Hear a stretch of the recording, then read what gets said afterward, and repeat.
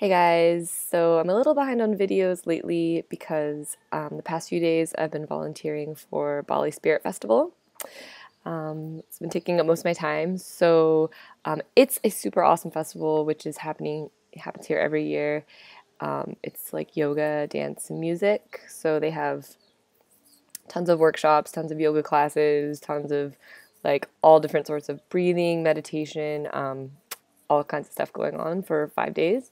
So it's really fun, and I get to go hang out there during the day and working at night. But I just wanted to make a little video about one of the things I learned from a workshop a couple days ago with this amazing girl.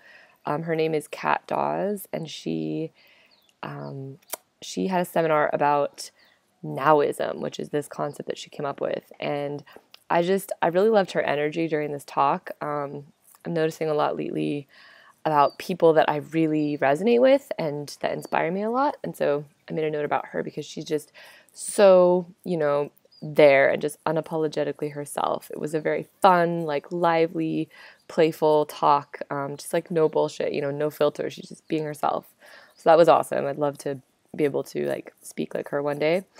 But her point of her seminar about Nowism was just this concept. Oh, I just stuttered there.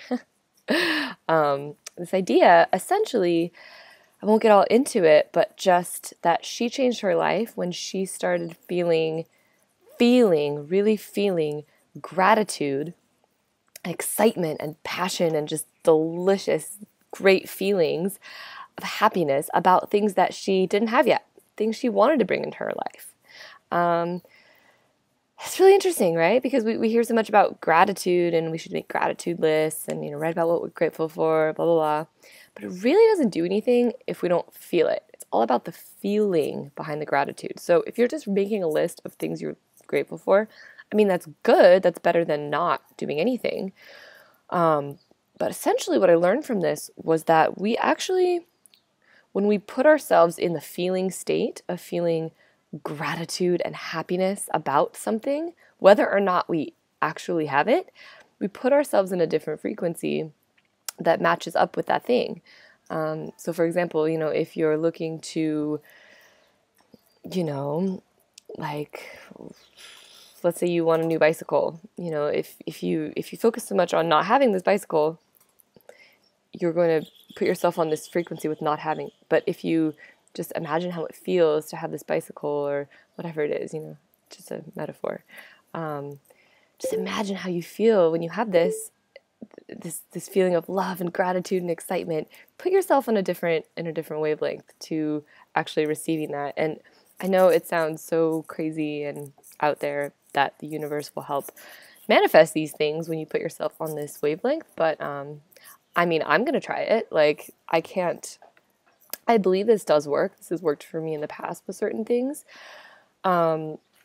It's not about getting things, right? It's not about like, oh, I'm going to be manifesting $8 million because I just want things, right? It's about putting yourself in the feeling state. So first and foremost, it's about feeling good, and from there, things in our life come to us. Opportunities, jobs, projects we want to work on, the people we want to work with, like people we want in relationships with, will come to us when we're on a wavelength of feeling good.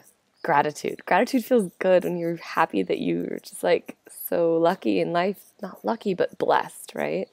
So I encourage you to feel today, get clear on one thing that you really would love to bring into your life and feel grateful for it. Feel excited that you already have it because it's on the way. So this is my little thing on that. Yeah, the main message for me was gratitude and getting clear on what we want, because the universe can't bring us things until we actually know what it is that we're asking for and what we want to feel. And instead of asking for it, just feel happy and grateful for it. And let me know how that goes. Okay, I'm off to go do the Spirit Festival crazy things today, so talk to you later. Bye.